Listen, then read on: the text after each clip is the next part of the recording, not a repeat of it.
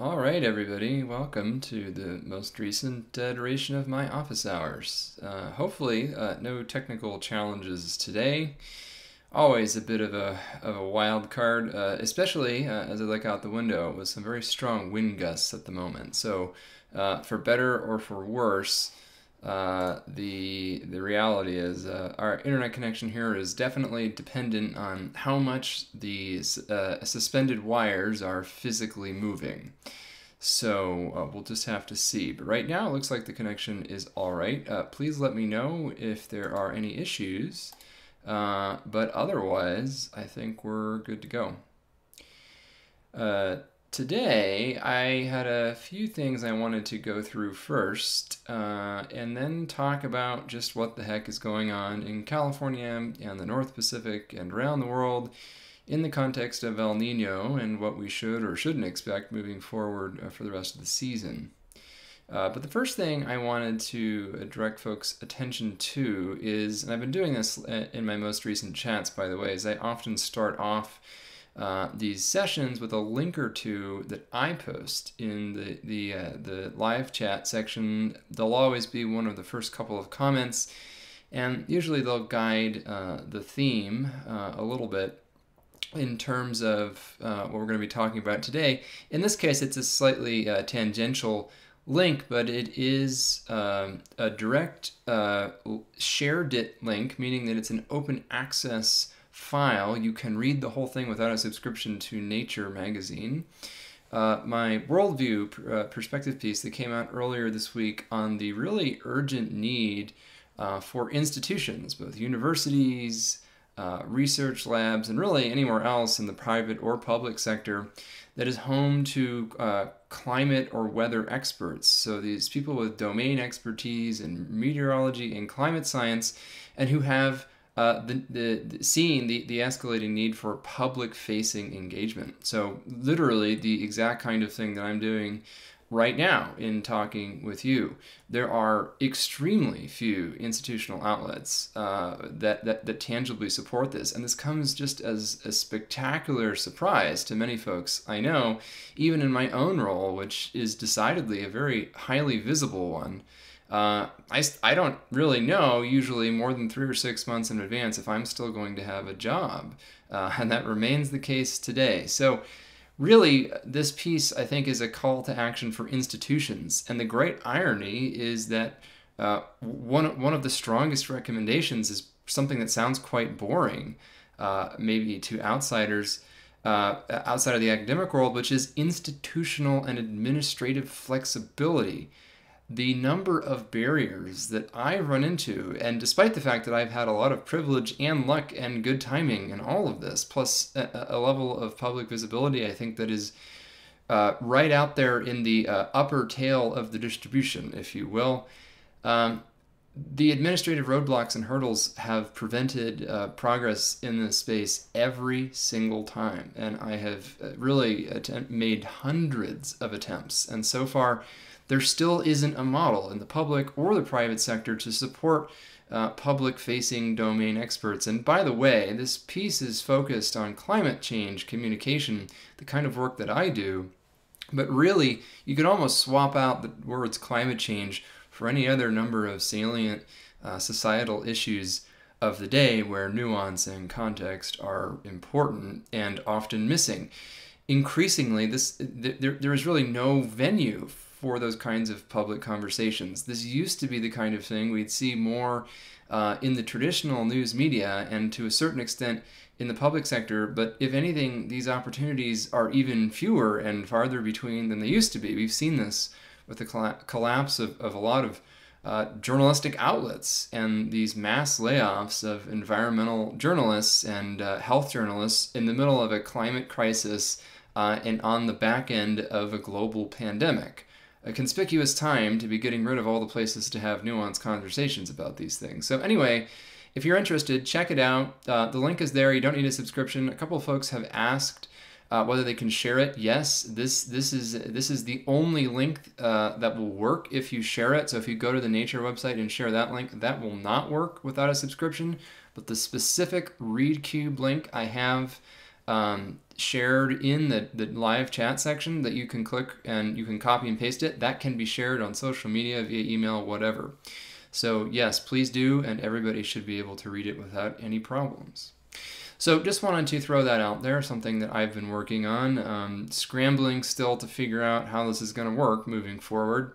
But anyway, today's topic of conversation is fortunately much more interesting than administrative details and Kafkaesque bureaucracy, instead focusing on El Nino in the North Pacific and California winter precipitation or not.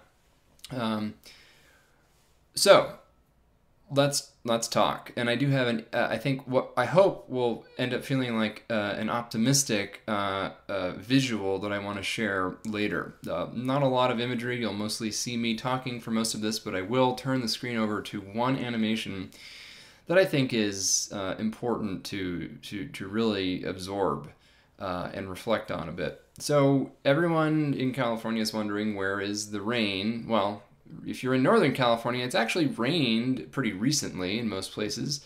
Not a tremendous amount, but a decent soaking and some accumulating snowfall in the mountains. So it certainly isn't bone dry out there in the northern half of the state. It is a lot drier in Southern California, though, where some of these recent systems that have brought precipitation, rain, and some mountain snow to Northern California have not made it to the southern part of the state. So this is definitely a bit of a situation of contrast, as is often the case. This time of year, north versus south are not necessarily doing the same thing. But the other big thing that happened was November was, in general, really warm and dry for California and a lot of the West. So we have started off this season, this early start to the rainy season in some places, well, dry and warm, and it hasn't been so rainy, and the level of snowpack right now in the mountains is quite low. Granted, it is still very early in the season. This is still the first week in December, and we wouldn't expect that conditions through mid-December really tell us very much, if anything, about what's going to happen next down the line. This is something I've mentioned before, but there are both statistical, physical, and really just historical reasons why we would not expect what's happened from October through the middle of December to tell us really anything about what's likely to happen the rest of the season. I would argue that's even more true in a year like this year than it usually would be, for reasons that I'll mention in a moment. But what I really want to emphasize in this is that, yes, it has been pretty dry in California for the last month or so, and it looks like it's going to remain pretty dry and pretty warm for the next week or two.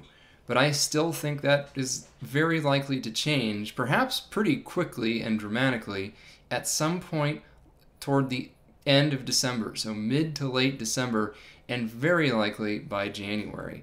And I realize that we have been talking about this potential pattern shift for a while, and it really hasn't materialized. So this is something that has shown up, a change toward a weather pattern. I've talked about it. I've written a couple of blog posts about it since really about early November, so the last 30 or 40 days.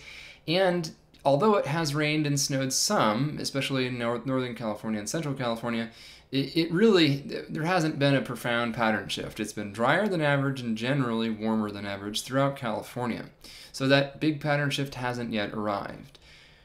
But I still think it's coming. It's just delayed. It's not that is really the most likely outcome at this point, is that we're still going to see that pattern shift arrive. I hesitate to say sooner rather than later, but at some point this month. And I'll show you the signs of that actually evolving now in a minute or two. But I just want to point out once again and reemphasize, like I did last time, that there are two big reasons why what happens in the early season is very different from what might happen later in the season, and why one doesn't really tell us anything about what's likely to happen with the other. And that is essentially because the base state changes. So there is a seasonal progression of the latitude and the strength and the southeastward positioning of the jet stream over the North Pacific that follows a seasonal cycle that retracts northward in the summer. It starts to come southward in the autumn and really doesn't make it all the way down toward California until January or later in the season. It is lagged relative to the meteorological or the astronomical seasons. This is why the Pacific Northwest, in many places, is wettest in autumn, not in winter. So folks say, oh, December, January, February must be the wettest months in Seattle. Often that's not true. Up in Vancouver and Seattle, it can often be wetter in October and November than it is at peak winter. And that is because that is the time of year in autumn farther north where the storm track tends to be squarely directed at that region.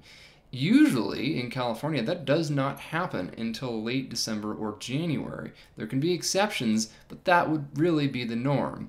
Now, it often rains in in November and December in California, at least in the northern half of the state, because we do get those transient episodes of storminess. But, the seasonal base state, where the jet stream is, even on a seasonally averaged basis, means that conditions change pretty dramatically from November into December and then again from December into January. The most solid part of the rainy season in most of California really is January through March in Central and Southern California, and really December through March in Northern California. So what are we seeing right now? Well, the north coast of California has actually been quite wet recently. In fact, there's even been some flooding and some mudslides up on the highways up there. But that's a small corner of the state, although it's worth remembering it.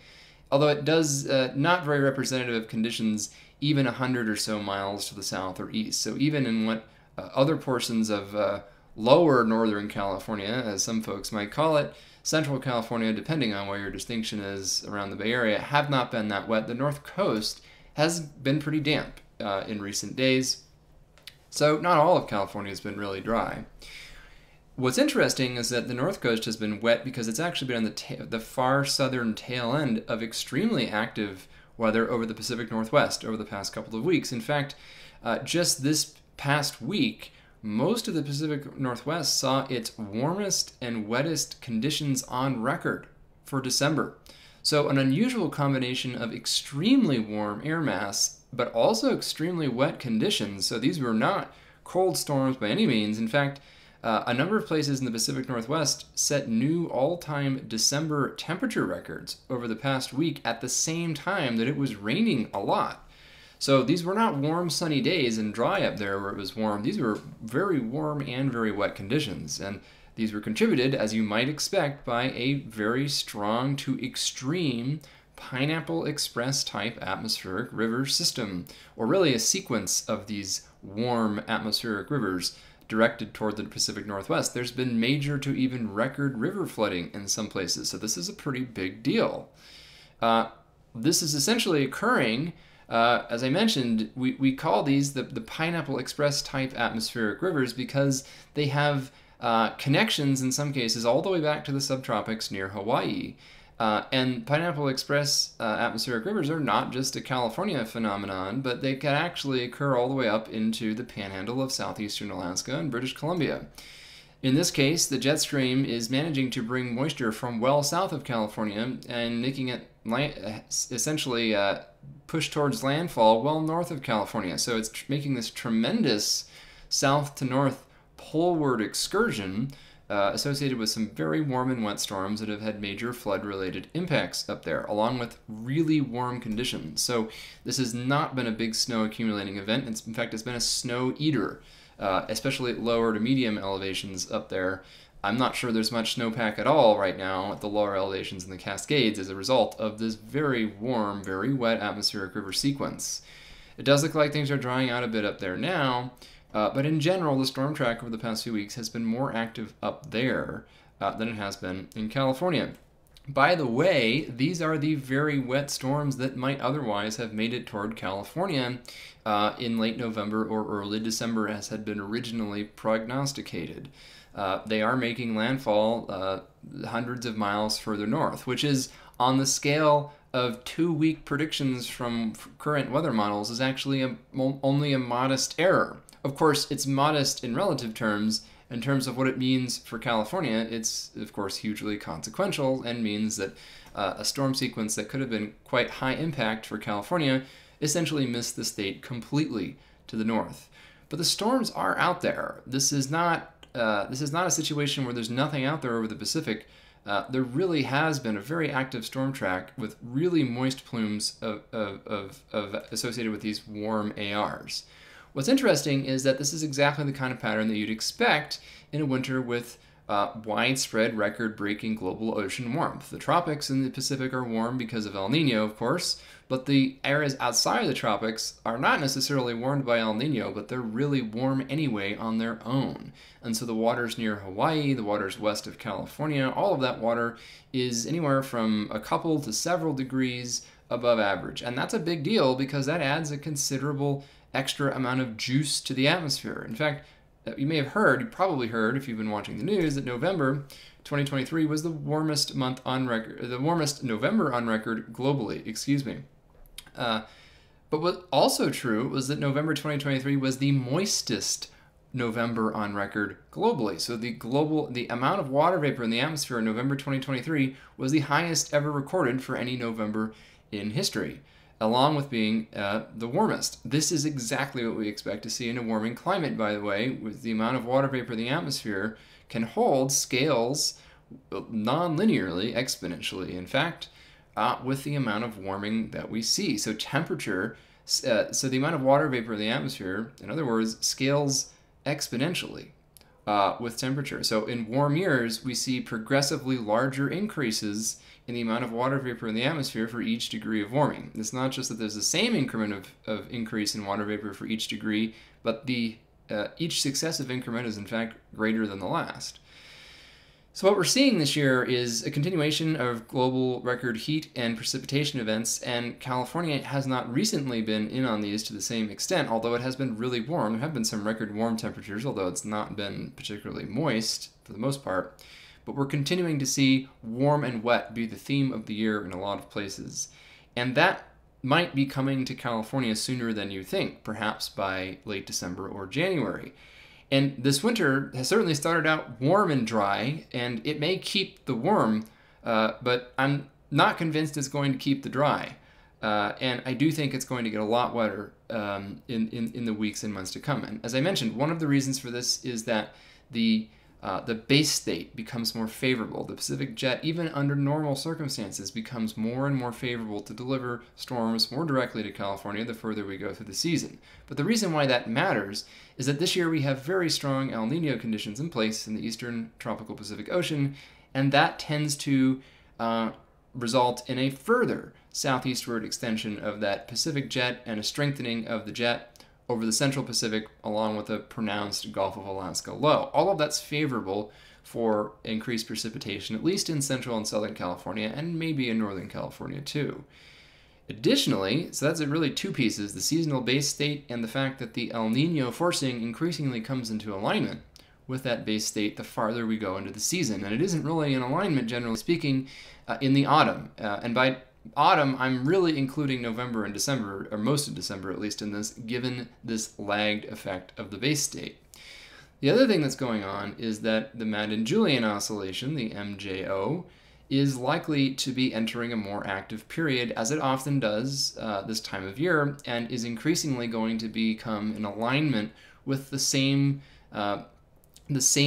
influence being exerted by El Nino at some point in the next few weeks. This has been one of the things that hasn't quite materialized in the past couple of weeks that thought might have happened earlier, but eventually it's very likely it is going to happen, and that will likely kick off a much more active period in California weather this winter. So the interesting piece in all of this is that the models keep backpedaling, and I think that's fair to say that that's what they've been doing for about the past month or so in terms of this emergence of this pattern and this non-emergence in the real world. So the predictions have progressively not matched reality, which is frustrating for California, but ultimately I don't think has a great deal of bearing on what's likely to happen later this winter as the base state shifts. I think partly what happens is that the models are not as good at capturing these dramatic pattern changes during the transition seasons when the base state is less well established and less favorable for constructive interference, meaning two waves that amplify each other rather than cancel each other out. Right now, what we're seeing are certain waves in the atmosphere that are essentially canceling each other out, despite there being some pretty impressive waves out there to begin with. Eventually, they're going that destructive interference of Rossby waves in the atmosphere is more likely to become constructive interference, and that's going to help the pattern to change. Exactly when that happens is difficult to say.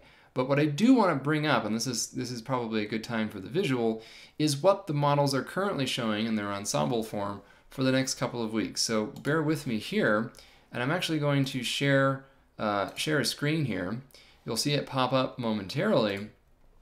Just waiting for it to show up because there's a little bit of a lag on my end as well. But what you're seeing here is the current, and I just created this. I just pulled this up about an hour ago, so it's very up to date. This is a view from the American Model Ensemble for the next 16 days or so. So this is not a specific member of the model, as I often caution folks not to use weeks out, but this is the ensemble average of dozens of individual members run forward for the same period of time.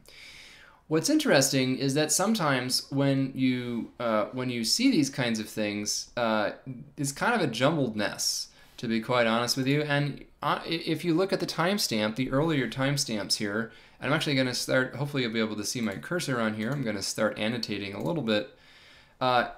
This starts in early December. It actually goes backward in time a couple days and then forward 16 days. So this is about a 20-day sequence, including 3 days of the past and 16 or so days of the future.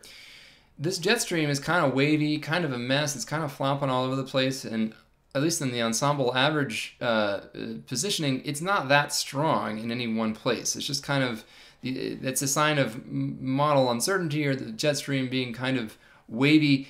What I really want people to focus on, though, is that as we get past about December 15th, watch what starts to happen off the coast just east of Japan in the West Pacific. So all the way thousands of miles on the other side of the Pacific Ocean. This is known as an East Asian jet extension. So you see this big, initially red and then purple blob. And there's two things about it that I want to emphasize. One is that this is quite strong. This is known as a jet streak, which is a localized region of maximum wind speed within the jet stream. Notice that the units on the right here are in knots, so essentially nautical miles per hour multiplied by 1.1 to get regular miles per hour. It's kind of a silly convention.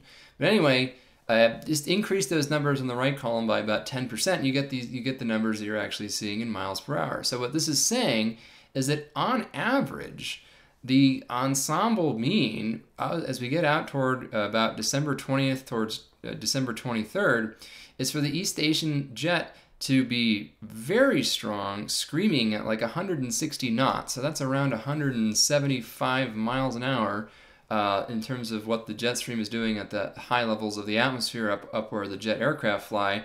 But in addition to that, the other important piece is notice how it starts literally over southern Japan, but then starts to extend progressively eastward over the Pacific Ocean and then reaches all the way into the central Pacific, really just about south of Alaska, but due west of California.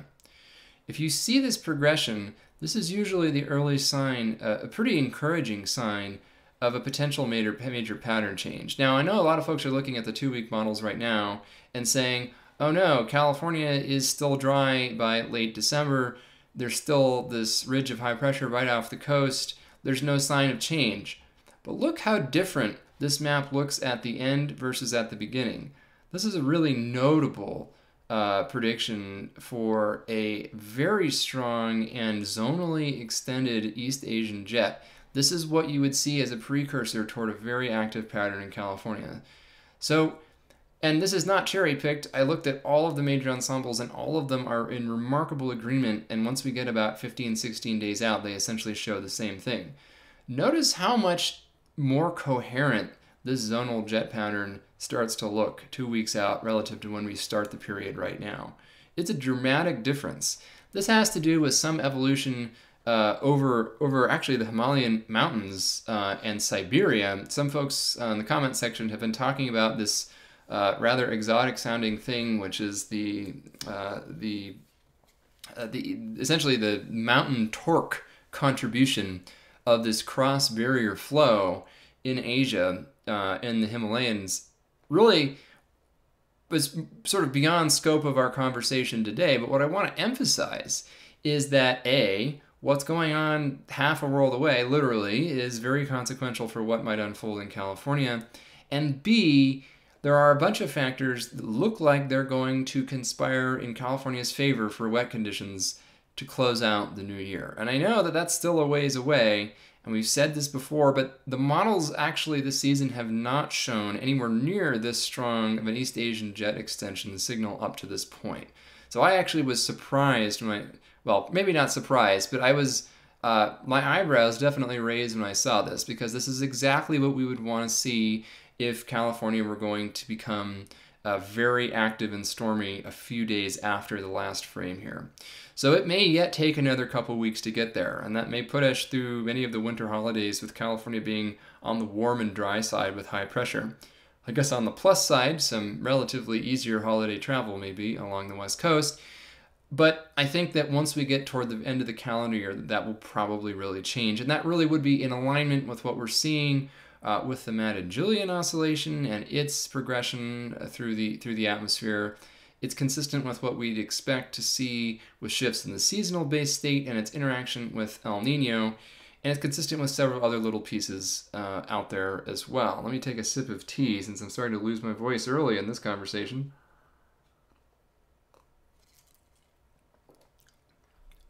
Oh, and there's one other thing I wanted to point out on this map. Not only are we seeing this extended East Asian jet toward later in December in all of the ensembles right now, but also closer to home, take a look at this subtropical jet that starts to become a little more coherent south of California and into the southeastern US.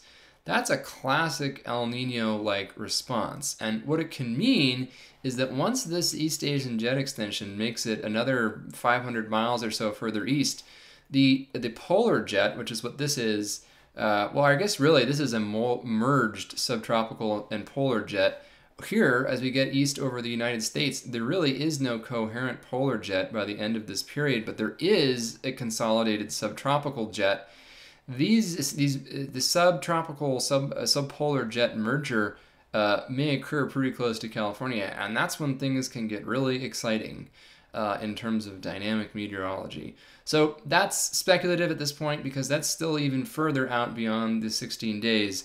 But I think that this particular indication of a very strong and very coherent, again, this is the average of dozens of model members, and it's showing this remarkable extension of the jet. This is not just one random member of the model, this is all the dozens of members. You smooth them out, and they still have this really impressive signal. So that's currently what I'm thinking about in terms of where we're headed. I'm going to go back to stopping the screen share here. You're going to see my face again.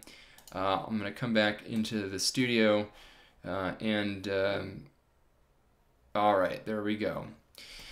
So really all of this is to say, I know it's been frustrating. It's not encouraging to see a slow start to the rainy season or the snowpack season, but that doesn't necessarily tell us what's going to happen next. It is worth noting, by the way, that there's, we've pointed this out before, that the shoulder seasons in California are expected to become considerably warmer and drier, but the core winter season months are not expected to become drier and might actually become wetter on average. Increasing whiplash being the name of the game, but those core winter months are still going to be really important to California, and we really increasingly, in fact, our own research suggests that the fall and spring will be less and less reliable indicators of the water year to come. Not that they were ever very good indicators to begin with, but they'll become even less so as the opposite changes in hydroclimate will likely unfold in fall and spring versus winter, with fall and spring drying in the long run, but no drying in winter and maybe even things getting somewhat wetter, punctuated by these large swings between wet and dry. So we will still see dry winters, and we may even see more dry winters, but we will also see wetter winters, and it may be that the wetter winters win out in that balance. We're not totally sure about that, but that's currently climate science for California's future in a nutshell. Ask me more about that later. But what I really want to emphasize is that the autumn tells us next to nothing about what the coming winter is likely to hold. Right now, there is actually a pretty convincing signal that out there in the model jet structure that toward late December we're going to get things that might get interesting in California, and that would be consistent with seasonal predictions with what we know theoretically about El Nino, the climatological seasonal base state. The other thing that I would emphasize is that the latest suite of seasonal model predictions came out today and yesterday. So the European model a couple of days ago, and the North American modeling suite came out, I believe it was yesterday.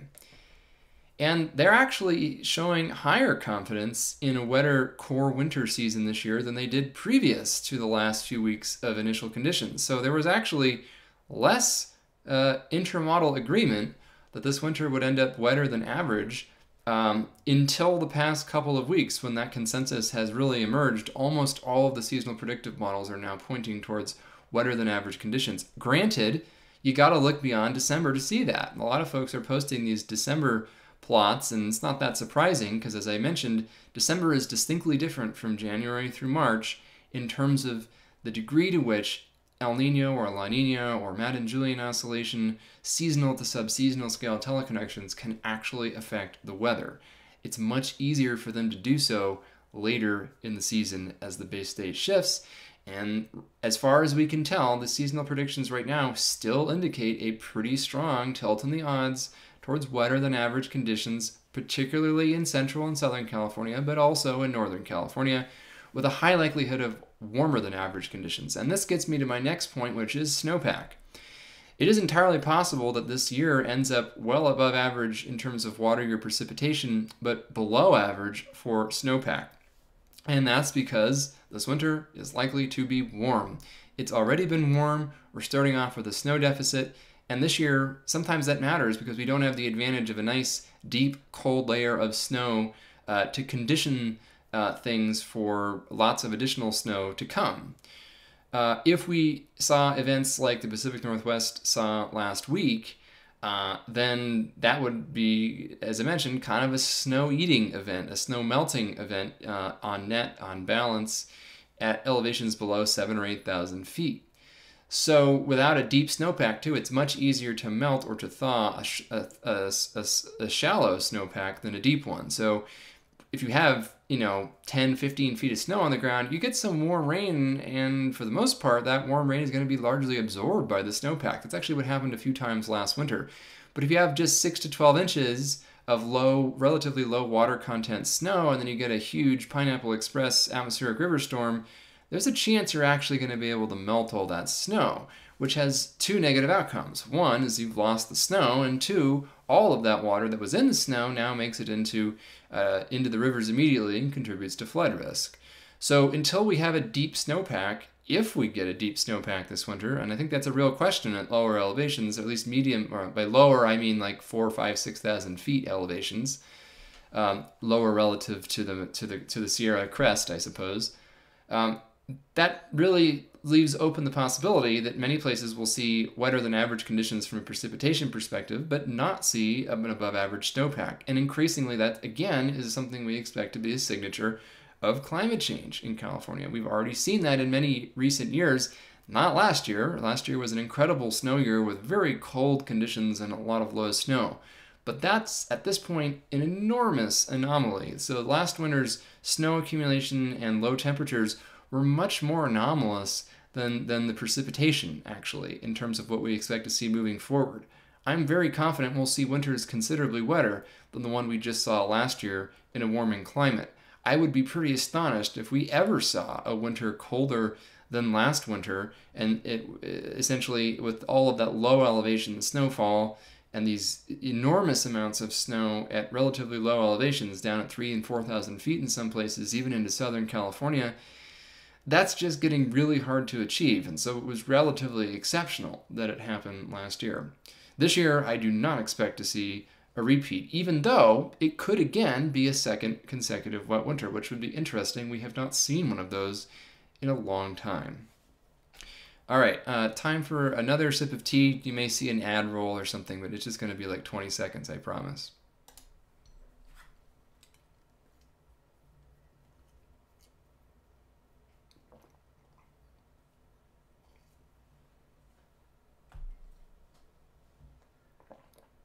All right, thanks for sticking with me, everybody.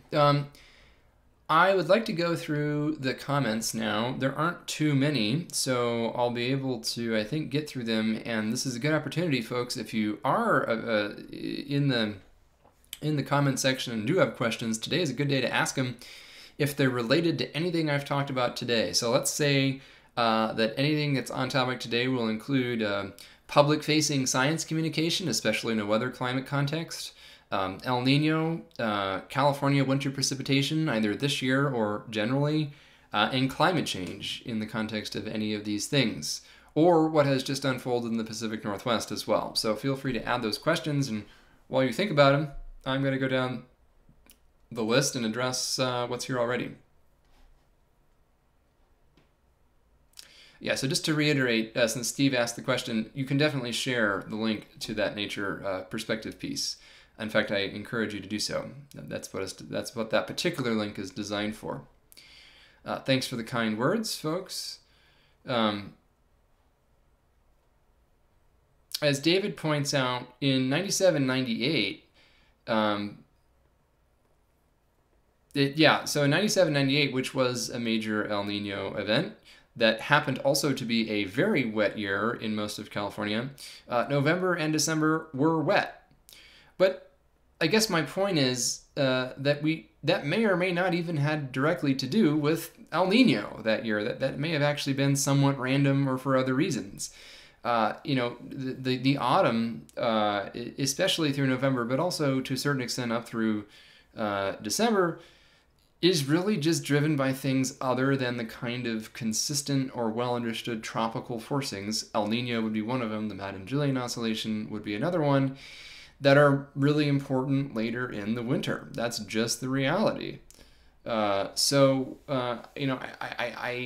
98, sure, it was super wet to start, and it stayed super wet. That's part of the reason why the annual totals were so spectacular in some places that year, by the way, is because it wasn't just the core months that were super wet, but it was also the shoulder seasons that were quite damp as well.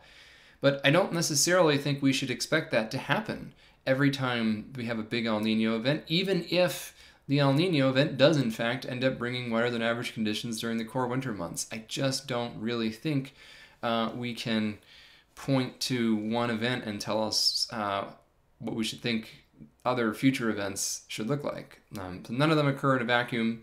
And also, 97, 98 was a long time ago in a climate context. The climate is very different already than it was back in 98, considerably warmer. And there are other things going on too that are quite different than back in the late 90s in terms of natural periodic oscillations aside from El Nino. Kino asks, when you say November 2023 was the moistest November on record, is that saying wettest or humidity? In this case, it is it's a statement about absolute humidity in the air. So literally the amount of moisture in the air. If it was, it may also have been the wettest. I just haven't looked at the numbers, but it looks, it's pretty clear that by a significant margin, it was the November with the most cumulative atmospheric water vapor, as well as being the warmest November, which again is exactly what you'd expect. But it is an interesting illustration of how having a very moist atmosphere does not necessarily mean that it rains a lot in any given place. It does mean that it rains a lot globally in the global average. So it's raining somewhere a lot. But in any given place, there being a lot of moisture in the atmosphere globally or even regionally doesn't necessarily tell you that it's going to rain a lot. You still need those mechanisms to squeeze out the moisture in one place versus another. So what goes up must come down, but it doesn't have to come down in the same place from whence it went up. I guess that's to torture that aphorism. That's sort of what we've been seeing this year.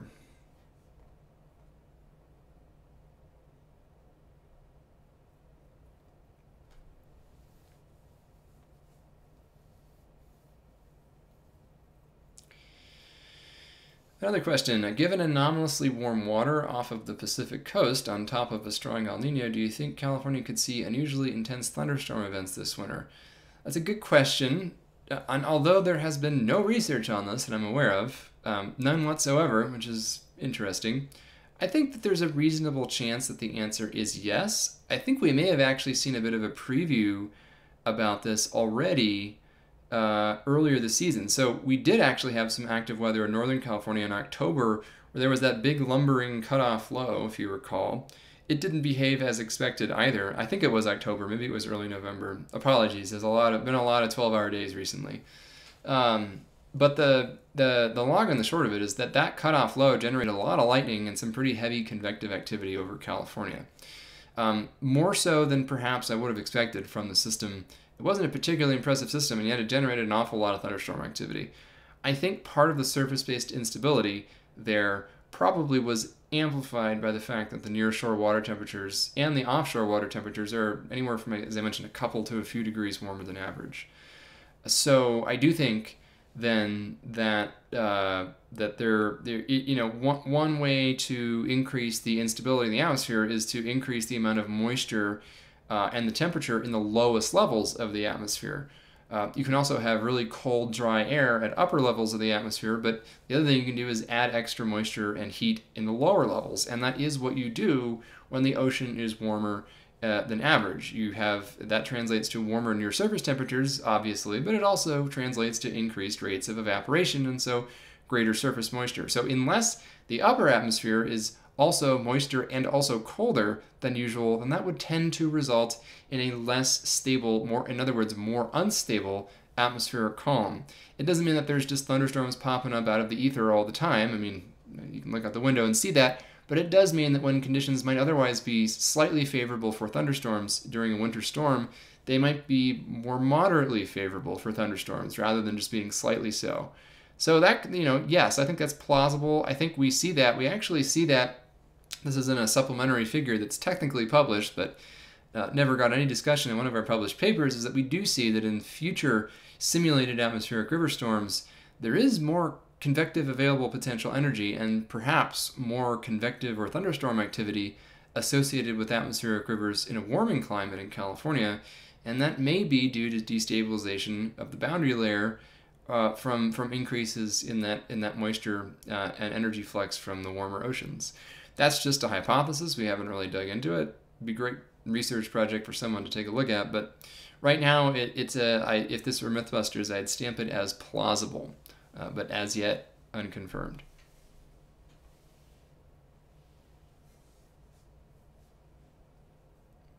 Question from Lori. Are you still stalled on the new flood risk maps for California due to funding? To my knowledge, it's still going through behind the scenes at the Department of Water Resources, and I'll be, I'm happy to be involved once they're available. But from my part, yes, I don't have any additional funding to engage on that or most other things further, at least in an official capacity. So, so it goes. This seems to be the trend.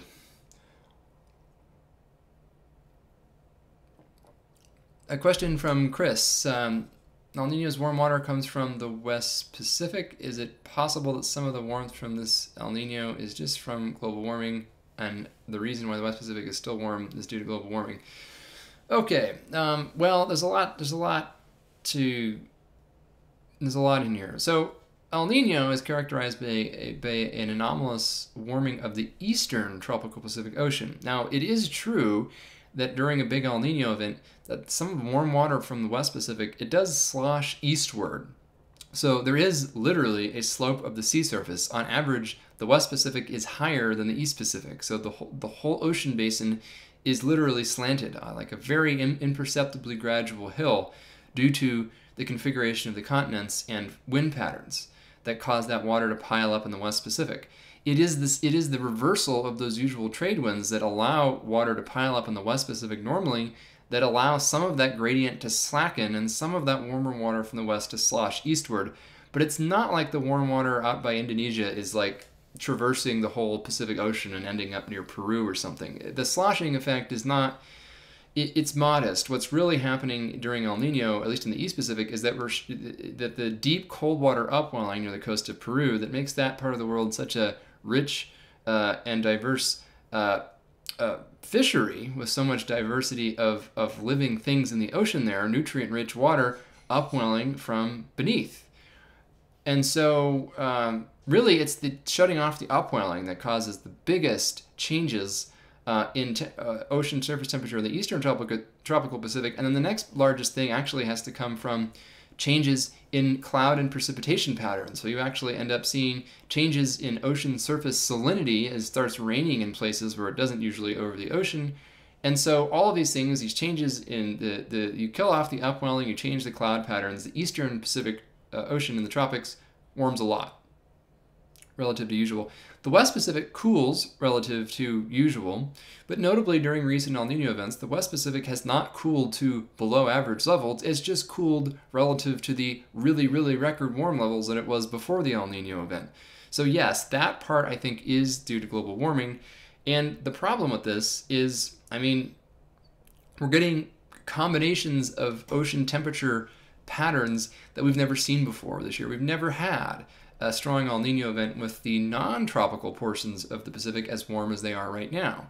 That means that there's a lot more moisture to work with for storms that do form, but there might be kind of wonky jet stream behavior or storm track behavior because the gradient in ocean surface temperatures, and that does propagate all the way up into the atmosphere and has relevance for the jet stream, isn't what we would expect it to be in all cases. So on the plus side, there's a bunch of extra moisture out there that could potentially fall out of the atmosphere as rain, but all of these blobby warm temperatures in places we're not used to seeing them kind of throw a wrench in our canonical understanding of these remote teleconnections. So not quite sure if I answered the question there. There are big questions about what might happen with El Nino and La Nina in a warming climate. And while we do think that the most extreme El Nino and La Nina events will become even more extreme, we actually don't really know anymore what's going to happen on average. We thought we kind of knew that we'd see a trend toward a more El Nino-like base state, but that is now in question. We certainly haven't seen that in the real world, which means that either our models are wrong, which is a problem, or that in the real world we're just experiencing a really, really unlikely random iteration of something kind of wonky through bad luck. At this point, we don't know which it is, but the longer it goes on that we don't see a trend toward a more El Nino-like state on average, the more likely it becomes that something is wrong in our predictions about the future with respect to El Nino, and that is a huge scientific conundrum right now. All right, let's see.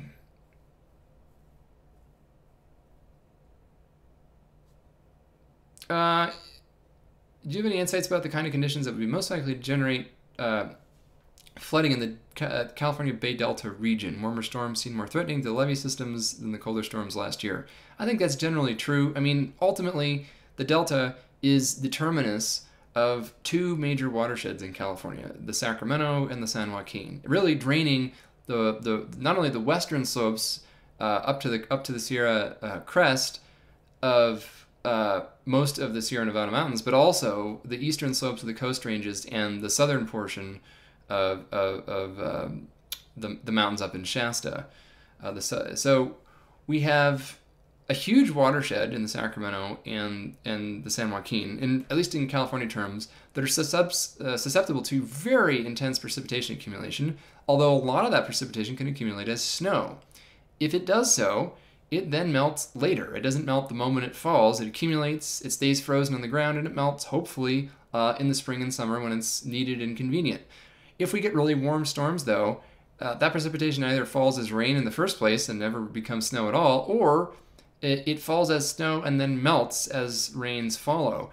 So that would be the model for the largest flood risk in the Bay Delta region would be events that are very wet and also very warm, because it would mean that a lot of the water that would otherwise accumulate as snow and then melt later, not contributing to immediate runoff, would actually be part of the runoff that's making it to the Bay Delta. So you have all of that water from the Sacramento and San Joaquin that gets funneled ultimately through the Cardenas Strait. All of that water from all of California then ends up going, draining into San Francisco Bay through that relatively narrow passageway. And the Delta itself, this constellation of areas that historically would have been a mix of land and water, and in the future may also be a mix, increasingly heterogeneous mix of land and water with sea level rise and increased flood risk. But anyway, it's the really big, but particularly the really warm storms that are the challenge, especially because those are the ones that are going to wreak havoc in the San Joaquin watershed. because there's a lot of territory at high elevations in that watershed, and so there's a lot of room for large snow accumulations to become runoff as rain instead. And this is exactly what we expect to see in a warming climate, by the way. There's an expectation that peak flows on the San Joaquin system could increase from anywhere from about twofold to fourfold above historic peaks, depending on really how much more warming we see. Those are very large numbers, and they are a huge concern from a flood risk perspective, particularly in the San Joaquin Basin, but then also into the Delta, because of course the Delta is integrating all of that extra water into the southern reaches of its own watershed. Thoughts on earthquake weather? There is no earthquake weather. There is absolutely no scientific evidence of any connections between weather conditions and seismic risk. Interestingly, there can be links between observed weather and post-seismic risks, like if, for example, you had a big earthquake during a major flood event, which would increase the risk of further increase the risk of landslides or levee or dam failures. Or if you had a big earthquake during a terrible drought or during an offshore wind event, which would greatly increase the risk of essentially wild and urban interface fires. But in terms of weather and earthquakes having a causal connection, the answer is no. Earthquakes don't change the weather, and the weather doesn't cause earthquakes.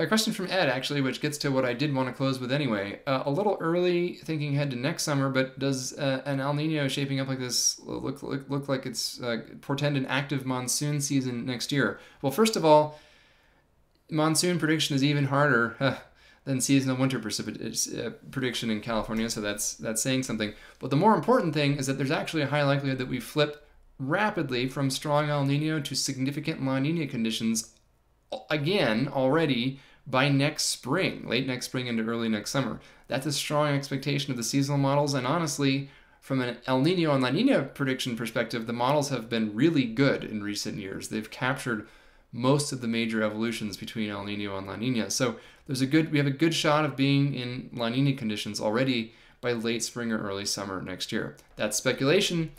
Usually I wouldn't say anything about ENSO a year out, but this year, again, conditioned on what we're seeing right now, it would not be at all surprising to see a rapid transition from a strong El Nino to a significant La Nina immediately thereafter. In fact, that often happens. And that's what the models are predicting right now. So next summer, folks in the Atlantic hurricane and insurance industry are already freaking out because, stay tuned, next summer looks like we could see a combination of significant La Nina conditions and record warm Atlantic Ocean water, which is probably the worst imaginable scenario for an extremely hyperactive Atlantic hurricane season. So that's not really a California weather thing, at least not yet, but something to keep an eye on for next year.